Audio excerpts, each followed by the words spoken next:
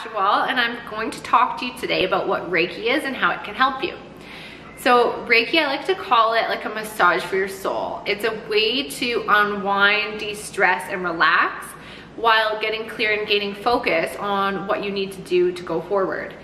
I have a special combo where I also do something called Access Consciousness. This is where I apply a little bit of pressure with my fingers to your head, much like acupressure. And this is made to release all of the thoughts that we don't need, because we got this going on, and just, it's too much, right? It turns into chaos. It makes it so that you can't sleep. It makes you agitated. It makes you have anxiety. Just all of the stress in your head, we try to let it go.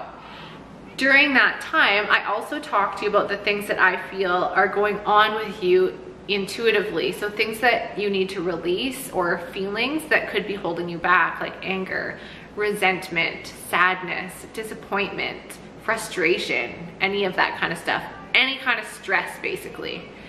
I do that at first because most people aren't able to lay down and like just relax and be calm when they're really wound up.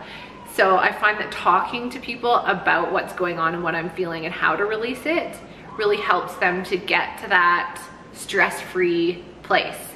The second half, I usually do Reiki. So this is when my hands will hover kind of above you. Maybe sometimes they'll gently sit on you, and I'm balancing your energy. So this is a time where it's really calm. A lot of times I'll use healing stones, or I might walk you through like a guided meditation to free your mind.